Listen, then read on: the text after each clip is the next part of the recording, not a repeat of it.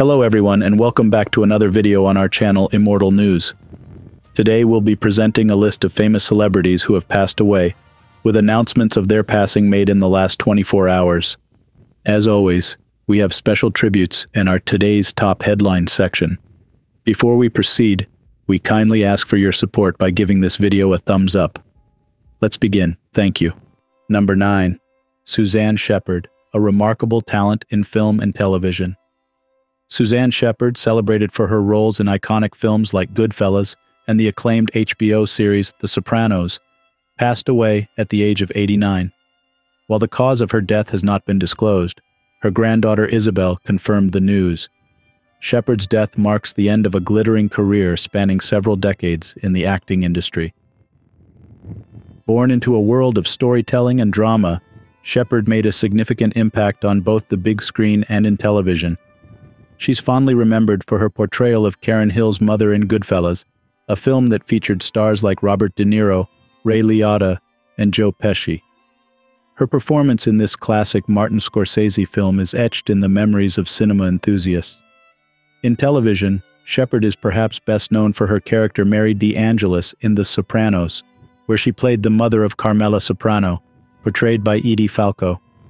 She joined the cast in its second season and remained a vital part of the series until 2007, contributing significantly to its success. Her acting repertoire extended beyond these two renowned roles. She appeared in films like Mystic Pizza, Uncle Buck, and Requiem for a Dream.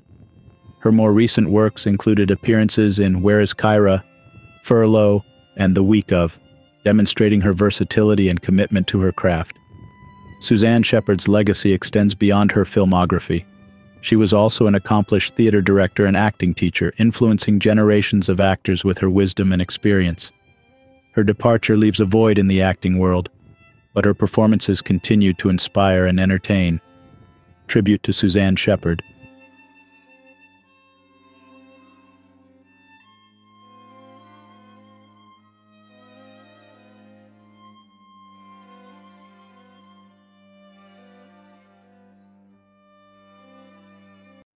Number 8. Abe Stoklasa, a resonant voice in Nashville songwriting. Abe Stoklasa, a distinguished Nashville songwriter and musician, passed away at the age of 38 on November 17th. His cause of death remains undisclosed. Stoklasa, a native of Princeton, Missouri, began his music journey early, playing in his father's band from the age of 6. Growing up, he was influenced by icons like Elvis, Merle Haggard, the Beatles, and James Taylor. Stoklasa moved to Tennessee during his teen years and studied at Belmont University in Nashville. He then played steel guitar for David Nail's road band and briefly pursued a graduate degree at the University of Miami. His career took a significant turn when he joined Billy Currington's band, contributing to the 2011 Goin' Coastal Stadium tour with Kenny Chesney. In 2013, Stoklasa decided to focus on songwriting, collaborating with Nashville legends like Mike Reed and Mark D. Sanders. He penned hits like Chris Lane's Fix, Tim McGraw's Portland, Maine, and Lady A's Ocean. His songwriting prowess was evident in tracks like Charlie Worsham's The Beginning of Things, which showcased his ability to weave complex, multi-layered lyrics. Stoklasa's contributions to Charles Kelly's 2016 solo album, The Driver, were significant, featuring tracks like Leaving Nashville and the Grammy-nominated title song. His talent was not only recognized in his music but also in his character. His friends and colleagues remember him as hilariously witty, principled, and deeply caring. Abe Stoklasa leaves behind a legacy of musical innovation and emotional depth, having enriched the Nashville music scene with his unique talent and dedication. His sudden departure is a significant loss to the music community, and his influence will resonate for years to come. Tribute to Abe Stoklasa.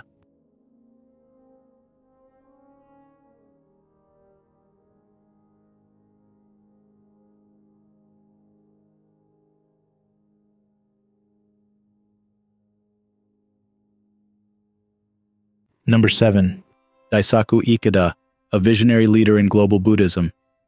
Daisaku Ikeda, the influential and long-standing spiritual leader of Soka Gakkai, Japan's largest religious organization, passed away from natural causes at the age of 95. His death marks the end of an era in the spread of Buddhist thought and the influence of Soka Gakkai both in Japan and across the globe.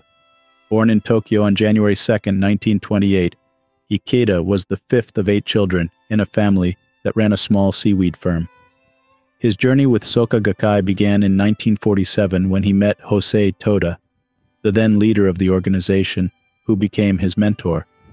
In 1960, Ikeda succeeded Toda as president of Soka Gakkai, embarking on a mission to expand the organization's influence.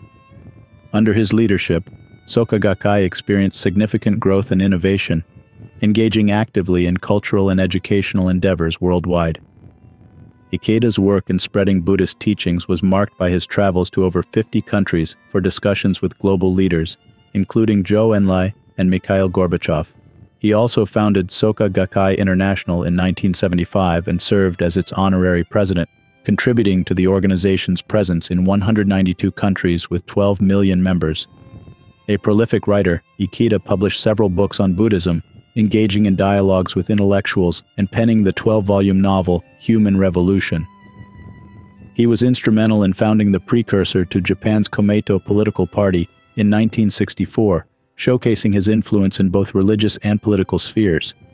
Despite facing criticism and controversy, Ikeda remained steadfast in his teachings, advocating the power of the Lotus Sutra and the ability to overcome life's difficulties. His philosophies and leadership significantly shaped Soka Gakkai's direction and growth. Ikeda is survived by his wife Kaneko and sons Hiromasa and Takahiro. His legacy as a visionary in the world of Buddhism and his contributions to global interfaith dialogue and cultural exchange will continue to resonate. Tribute to Daisaku Ikeda.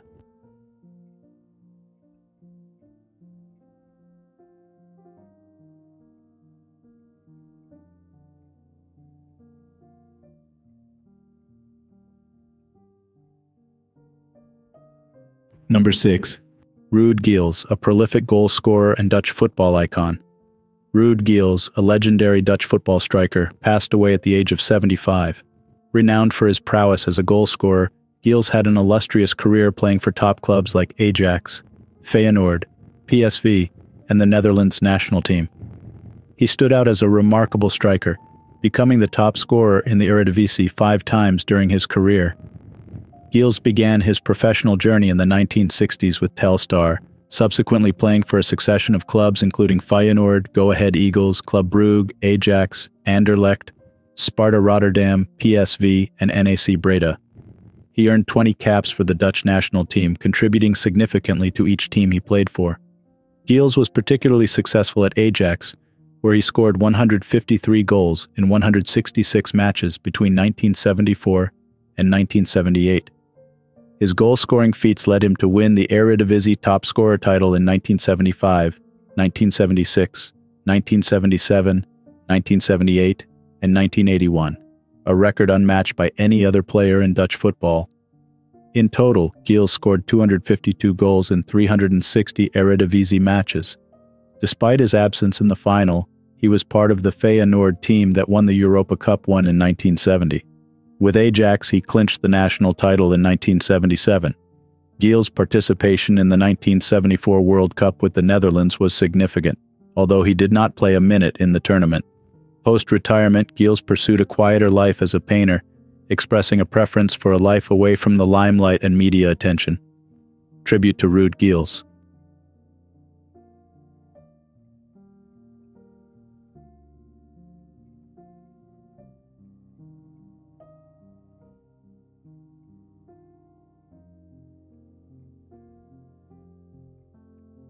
Number 5.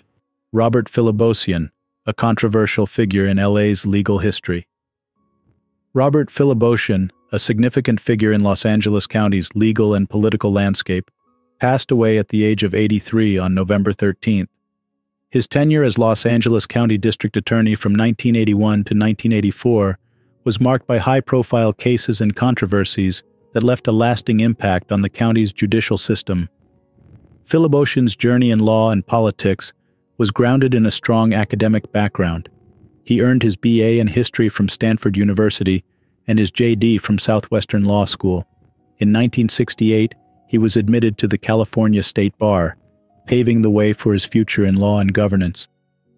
Appointed as Los Angeles County District Attorney in 1981, following the election of his predecessor John Van de Kamp as Attorney General of California, Philiboshen's tenure was notable for his involvement in the infamous McMartin preschool trial.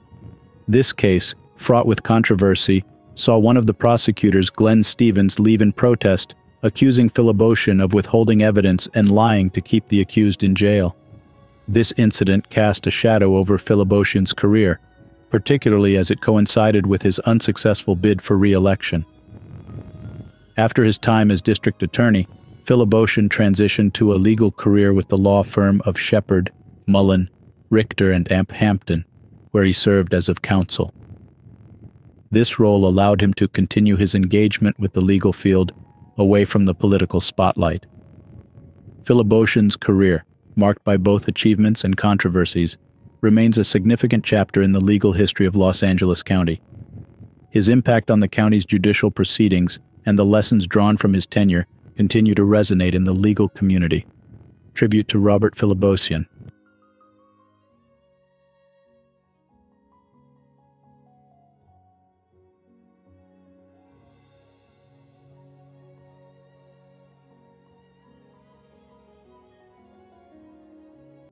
Number 4. Michael E. Fox Sr., a philanthropic pillar of Silicon Valley. Michael E. Fox Sr., a revered philanthropist and prominent business leader in Silicon Valley, passed away at the age of 87 due to respiratory complications.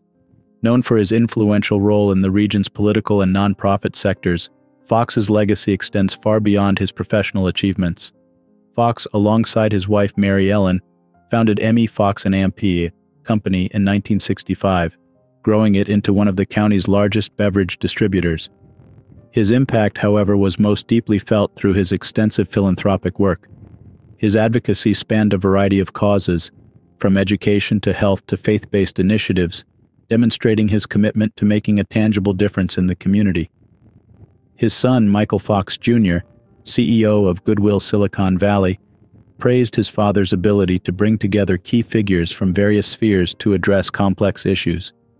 Fox Sr.'s Jesuit education and Catholic faith were central to his life's work, earning him 2 papal awards for his service and dedication. Fox Sr. also held significant roles in education, including chairing the Board of Regents for Santa Clara University and serving on the Board of Regents for Bellarmine College Preparatory. His wife Mary Ellen fondly remembered his curiosity and passion for life, even in his final days. The Fox home was a hub for notable figures, including former President Jimmy Carter, former First Lady Rosalind Carter, former President Bill Clinton, and Vice President Kamala Harris.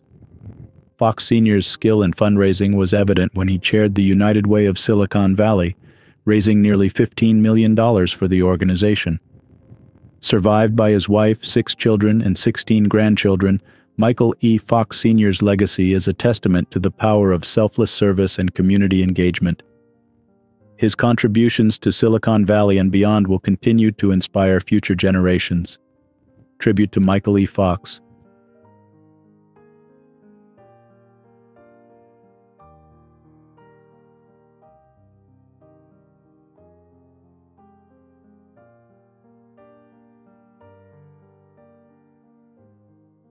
Number 3. Nan Whitcomb, a poetic voice and cherished broadcaster from Adelaide. Nan Whitcomb, celebrated for her evocative poems published as The Thoughts of Nanushka, and a prominent figure in broadcasting and television in Adelaide, South Australia, left an indelible mark on the worlds of literature and media.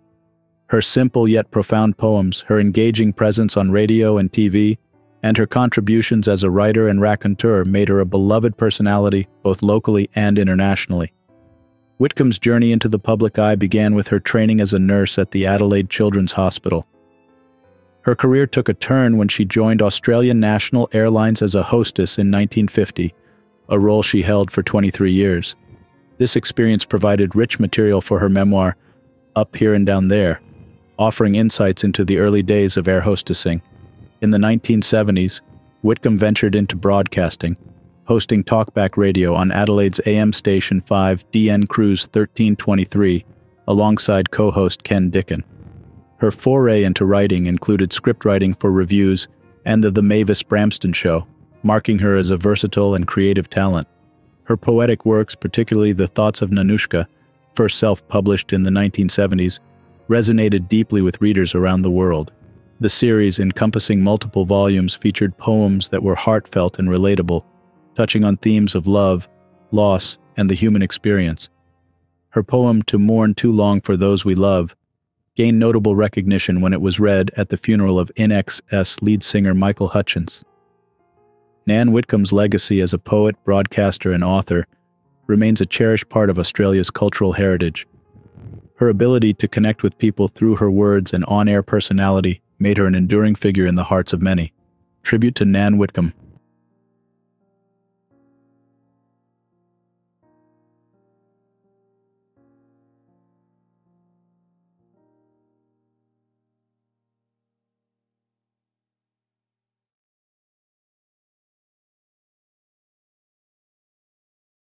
Number 2.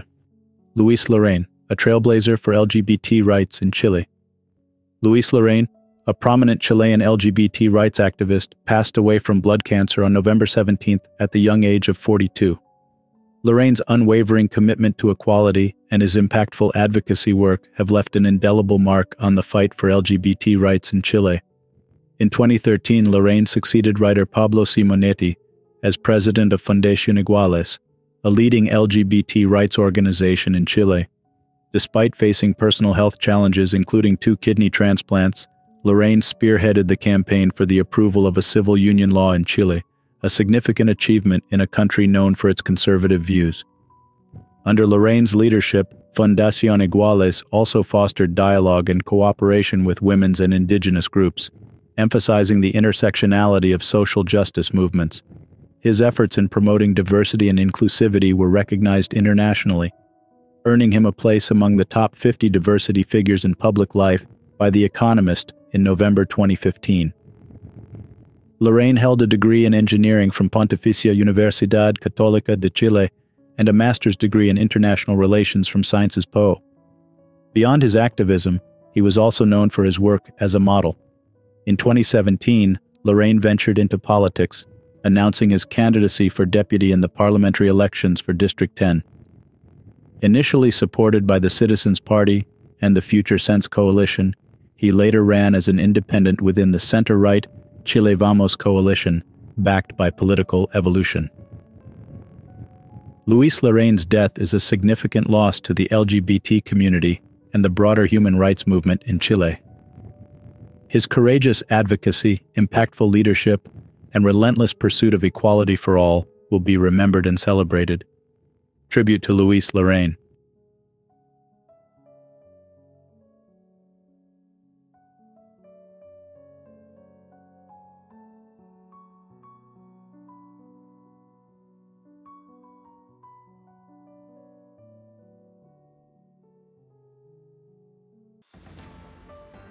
Today's top headlines. News 1. New York City is in mourning after the sudden passing of Frederick Whiteside, a dedicated EMT and 22-year veteran of the FDNY. Whiteside, aged 43, tragically suffered a heart attack while serving at a 911 dispatch center in the Bronx. Mayor Eric Adams and Fire Commissioner Laura Kavanaugh publicly acknowledged the loss, with Adams describing it as a heartbreaking loss for the city. Whiteside's commitment to his role was evident in his over 2 decades of service, reflecting his unwavering dedication to helping others in need. Whiteside leaves behind a daughter, his mother, and a brother, who along with the city mourn a devoted public servant and a cherished family member. His death underscores the often unseen risks and challenges faced by emergency responders. News 2. Jim Southworth, the esteemed cinematic animation lead for Baldur's Gate 3, passed away at 56 after battling cancer. He was a pivotal figure at Larian Studios, contributing significantly to the game's highly acclaimed cinematics. Larian Studios' James Austin paid tribute, saying, "Jim loved making games and we loved making them with him. We will miss him greatly." Colleagues remembered Southworth as more than just a professional mentor but also a father figure and friend. Southworth's influential career included work on various projects, from MMO Boundless to the animated series The Animals of Farthing Wood. His 5-year tenure with Baldur's Gate 3 was instrumental in earning the game several accolades, including 7 Golden Joystick Awards. He is survived by his wife Lindsay and 3 sons. Southworth's legacy continues in the gaming world, marked by his passion and dedication to his craft. News 3. Taylor Swift postponed her Saturday concert in Rio de Janeiro following a tragic incident where a 23-year-old fan, Ana Clara Benavides Machado, passed away at her Friday night show. Swift expressed her devastation on Instagram, stating, "It is with a shattered heart that I say we lost a fan earlier tonight." Extreme temperatures in Rio, under a heat alert with forecasts of 96 degrees Fahrenheit, raised safety concerns. Machado, who felt unwell during the concert, received immediate medical attention but unfortunately did not survive. Swift's Eras Tour performance on Friday witnessed her concern for fans' well-being as she offered water to the crowd. Rio Mayor Eduardo Paez called the young woman's loss unacceptable, prompting an investigation into the circumstances. The Saturday show's postponement comes with increased safety measures, including additional water points and medical support. The status of Swift's Sunday concert remains uncertain, with Swift prioritizing fan safety and mourning the loss. News 4. Amy Dowden, a fan favorite on Strictly Come Dancing since 2017, has been forced to withdraw from the show's current season due to a fractured foot. This comes after Dowden's brave fight against stage 3 breast cancer and her recent completion of chemotherapy. Dowden, known for her vibrant spirit and resilience, expressed her heartbreak on Instagram, stating her plans to dance in the Strictly Ballroom are no longer possible. Despite not competing, she has been a vital part of this season, engaging in non-competitive segments and hosting the Gamey with Amy mini-episode. Fans and the Strictly community have shown immense support for Dowden, praising her courage and contribution to the show. As she focuses on recovery, Dowden remains an inspirational figure in the world of dance and beyond. News 5. Jean Passos dos Santos, a well-known beauty influencer and mother of 2, tragically passed away at 34 after complications from sickle cell anemia. Jean was celebrated for her engaging content on beauty, decor, and travel. Her sudden demise has left her online community and family in shock.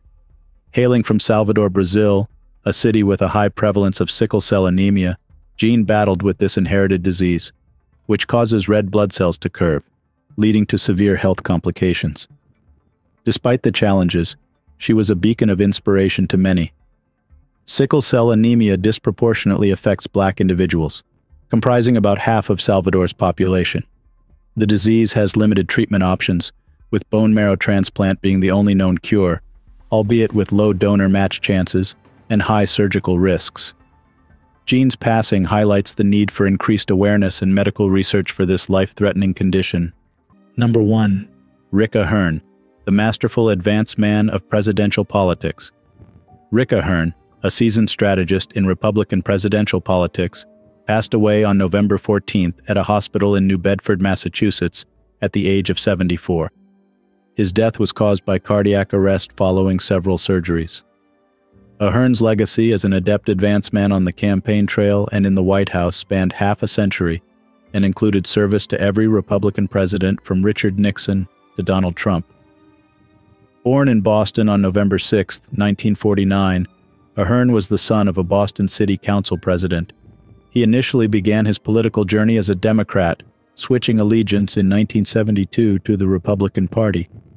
He became a crucial part of President Ronald Reagan's team in the 1980 campaign and was renowned for his versatile role in organizing and managing presidential appearances.